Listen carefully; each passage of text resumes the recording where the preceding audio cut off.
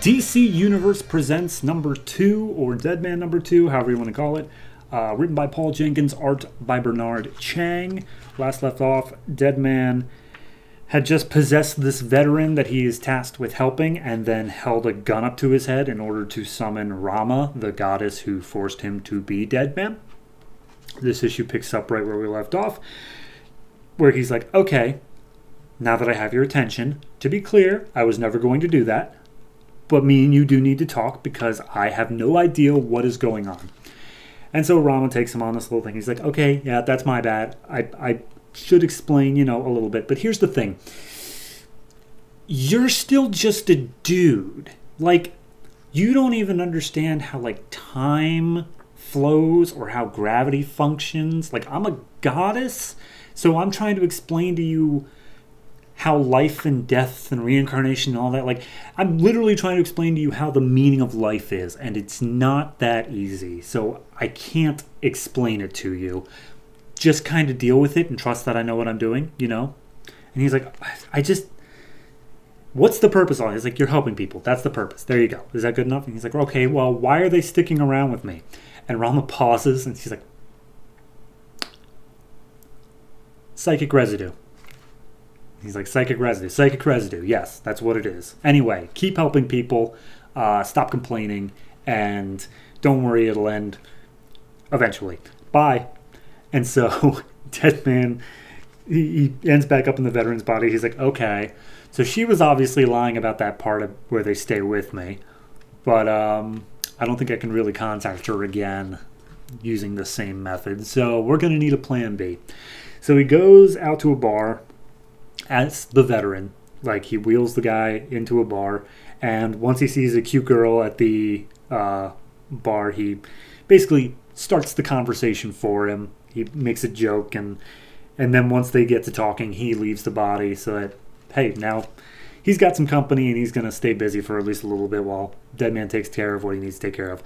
So apparently there's this bar in Gotham named the Moonstone Club. I guess it's a club, but it's apparently where all of the magic stuff, supernatural, where they go to hang out.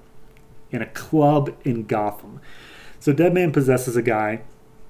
It's in order to sneak in. And one of the runes, because there's a rune stone outside of the club, starts going off like an alarm. And everyone's like, hey, wait a minute. You're actually possessed, aren't you? And he's like, crap. So Deadman runs inside, manages to get in long enough so that he can change bodies over into one of the bouncers and then toss the body he was in out. It's going to get a bit confusing here. And then he starts talking to the other bouncer there, and he's like, hey, I should probably report this to the boss. And the bouncer's like, what are you talking about? I'm the one who reports stuff to the boss. And you're like, right. Where is the boss anyway? It's like, are you feeling okay? He's like, no, I'm not. I should probably speak to the manager. He's like, I'm the manager. That man calls it quits, punches the guy in the face. And another person's inside is like, why'd you punch him? He looked at me funny. That's weird. He's blind. That's probably why he was looking funny. So, jig is up, and Deadman's having to fight a bunch of people.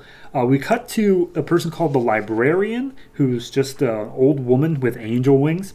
She talks to what I assume is a werewolf who's keeping guard outside the door. And it's like, hey, make sure nobody disturbs me. I want to be left alone with my reading. And we just see this. She's in this huge room of books. Deadman does a couple jumps, and there are people who can actually see him in this club because they're all supernatural. So he has to manage to sneak his way downstairs to where the librarian is, because that is apparently his end goal. He sneaks into this one girl, feigns oh God, it's horrible up there, please stop them, as she runs downstairs, but then they catch on to that too. He accidentally ends up on stage for an open mic night thing, and I don't know if this is ever going to come back, but one of the vampire kings is there. I like this one. If he lives through the night, get him some champagne. The guards show up and go to fight him, but then we cut back into the librarian's room where she can hear all the smashing and banging and stuff like that. And she calls for the werewolf, whose name is Wilfred. Wilfred, I don't want to be disturbed, Wilfred. I thought I told you. And then he slams through the door Deadman has possessed a Frankenstein, like a zombie looking thing. And he basically just asks her, okay, I've been through a lot. Just tell me where my book is. And she's like, I don't know what you're talking about. He's like, you're the librarian. All these books are people's lives. Like, from beginning to end. I just want to know where my story ends. Like, at what point am I free from this? And the librarian's like, you're not allowed to read your own book. It's like, fine, you read it for me and just tell me where it ends. After some mild threatening. And she's like, okay, well, and she finds his book. She opens up and is like, wow, okay, the table of contents is already 1,000 chapters long, and you are linked to so many other books. Like, I don't even know where to begin. And Boston's like, I don't care how it begins. How does it end? She, quoting here, the same ending for all of you. You are to be damned together. And that's where we end. Okay, so big things happening, I suppose. We got, Rama is clearly not expecting that the lives are still intertwined with Deadman in some way. And then he goes and finds the story of his life and sees that it ends with him being damned, which is not how he thought this was supposed to go. So, obviously, trouble for Deadman.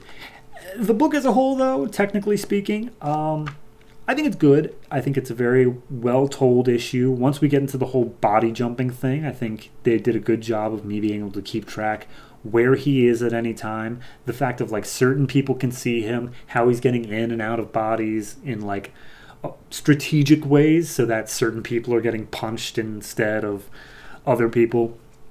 I don't know. It's a well-told sort of fight scene of an issue where it's like, all right, how does someone who can't be punched himself but still needs to, like, punch people fight? And it's a good back and forth in that. I really like that. Monster designs are kind of lazy. It's just like universal looking monsters. You got a Frankenstein, a Dracula. Like, there's nothing that's really stand out as, wow, look at that.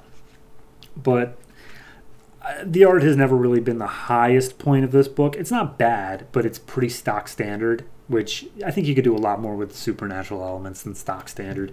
So overall, I'm going to give this one a 6. It's fine. It's good. It's got some issues, but I like where the story's headed, and I like the fact that, like, Rama, supposedly a good goddess, or at least positive in some way, is kind of just teasing this guy along and not giving him straight answers. I like that. It's a good character setup. So no, I'm looking forward to the rest of DC Universe Presents, at least for the Deadman story. We'll see what happens after that.